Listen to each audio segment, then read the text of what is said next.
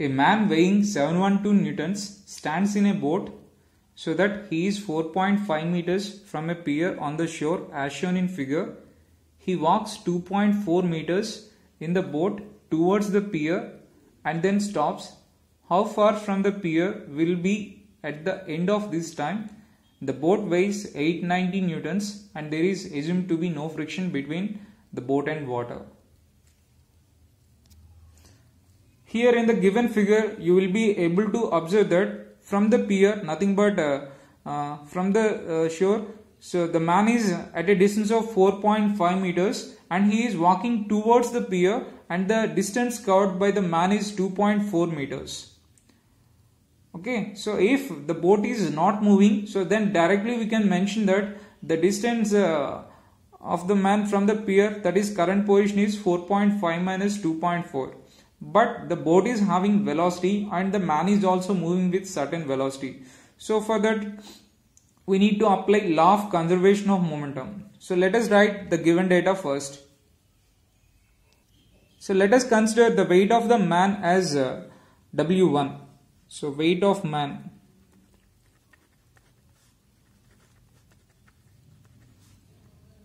Weight of man considered as W1, 712 newtons. And weight of boat also given.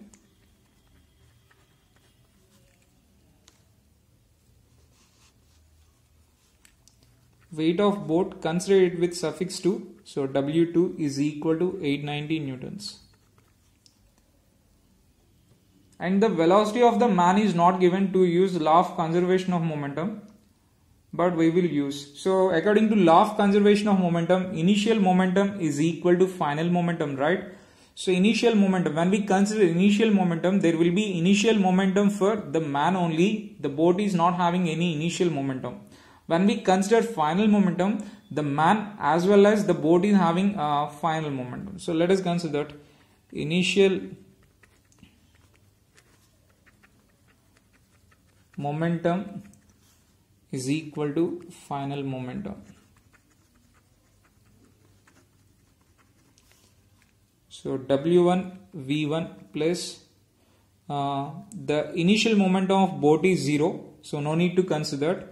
So is equal to final momentum. So final momentum is, so these two combined together into velocity of boat. Consider this one as V2. Here I have considered the initial momentum of boat as 0. Why? Because there is no initial momentum for that. And next, and here I have directly considered in terms of weights. Okay, W equal to mg, so GG gets cancelled on both the sides. So for that reason I have written directly here W1 and W1 plus W2. Okay, so weight of from this we will find the relation for V2 first. V2 is equal to W1 V1 divided by W1 plus W2. So this is the velocity of boat. So let us find the distance covered by boat. So distance covered by boat, consider it as S2. Here all the terms associated with the 2 will denote, that will be associated with boat, and with suffix 1 that will be associated with man. So S2 is equal to, so velocity of the boat multiplied by time.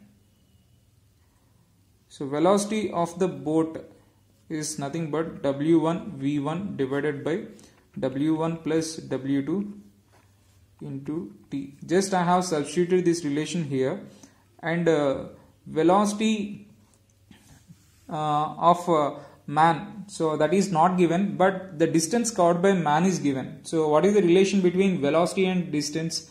So velocity is equal to distance divided by time, right? So velocity V1 is equal to distance covered by man is 2.4. So 2.4 divided by T. So this is the relation for V1. So just I will substitute here. So which is W1, instead of W1 just I will substitute the value 712 into 2.4 divided by T by 712 plus 890 into T. So simplify this one. you will get 1.067 meters. Here, if you observe, the man is moving towards the pier in this direction and the boat is moving in the opposite direction. When the man runs in this direction, with the help of feet, he is able to create some motion for the boat, so in the opposite direction. Then the boat is going to move in this direction. Let us consider, we have considered that distance as S2, right? So we have calculated also that distance 1.07. It is asked to mention the current position of man from the pier, from the shore. So what is the current position of man? So that is nothing but position of man from the pier is nothing but 4.5 plus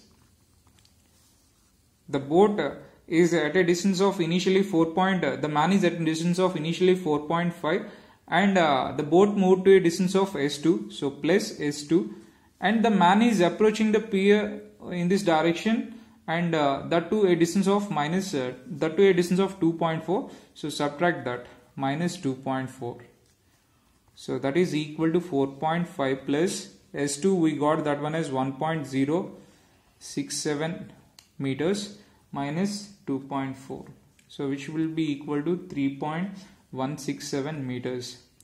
So this is the current position of man with respect to the pier, from the pier. So here, as the man is moving in the left hand side direction, the boat is moving in the right hand side direction to a distance of S2. For that reason only we need to add these two values and you have to subtract 2.4 from that. If boat is not moving, then directly we can mention that 4.5 minus 2.4, that is the distance. But here the boat is moving, so you have to observe that. Hope you understand this problem. If you are able to understand, then click on like button, and for more videos do subscribe my channel. Thank you for watching.